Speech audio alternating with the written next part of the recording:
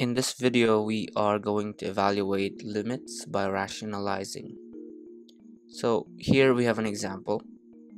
Now, if we try and plug in, use direct substitution, and just plug in 4 for x, what we will get is 0 divided by 0. Okay? If you plug in 4 here in the numerator, that's 4 minus 4. If you plug in 4 here in the denominator, that will give us 4 plus 5 is 9. Square root of 9 is 3. 3 minus 3 is also 0. Okay, so you have an indeterminate form. Okay, 0 divided by 0. Okay, so what can we do? How could we find this limit?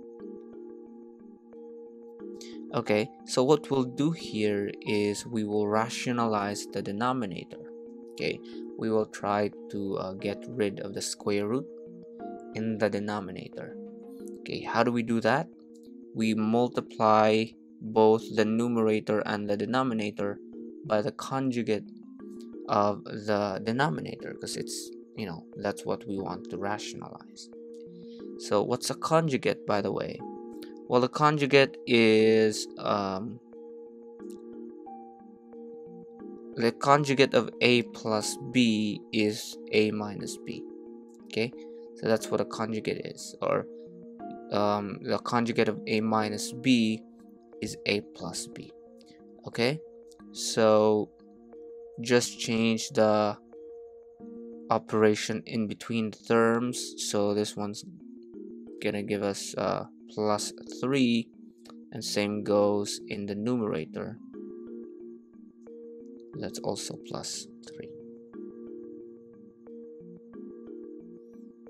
Okay, now since we are only rationalizing the denominator, we are just going to copy the numerator, the factors in the numerator. So that's the limit as x approaches 4 of x minus 4. Again, just copy that, x plus 5 plus 3 all over.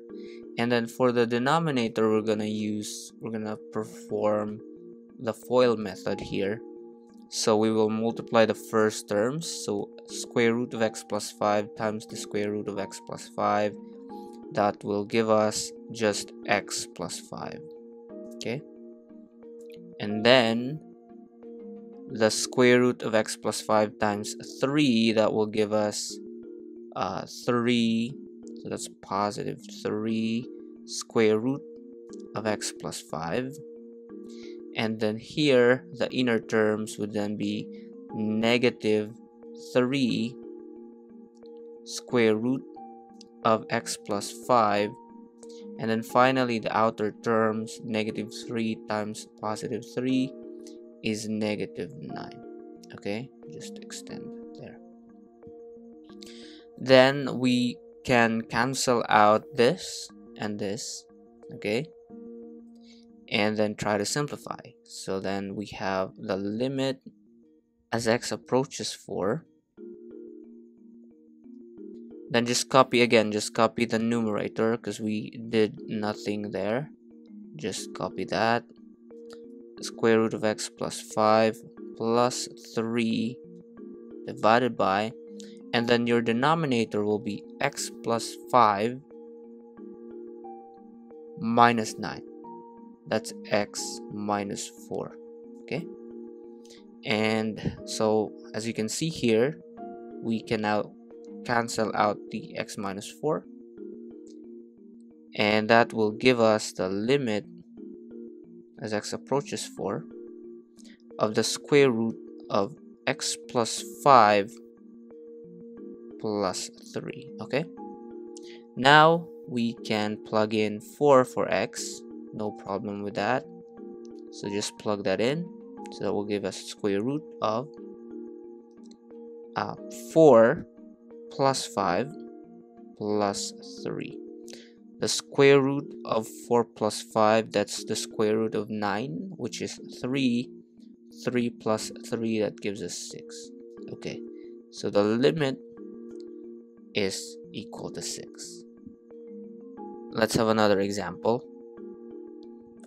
Now in this example again, if we try to plug in 5 directly, that also will give us 0 divided by 0. Okay, so then we can try to rationalize.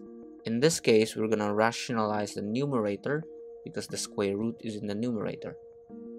So again, just multiply by the conjugate of the numerator, which is x square root of x minus 1 plus 2 over square root of x minus 1 plus 2.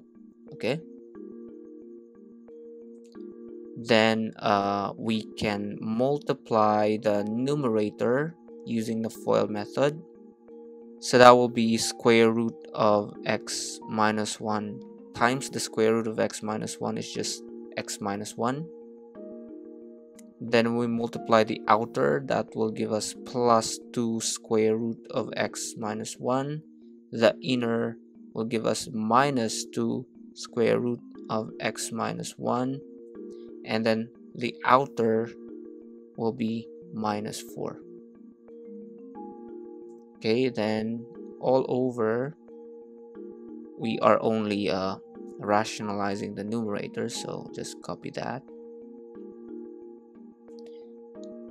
And now we can cancel this out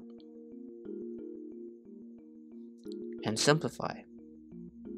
So that's limit as x approaches 5 of x minus 1 minus 4, that's x minus 5 right there, divided by x minus 5 square root of x minus 1 plus 2.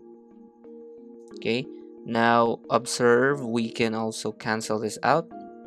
Okay, so finally we have limit as x approaches 5 of 1 over the square root of x minus 1 plus 2.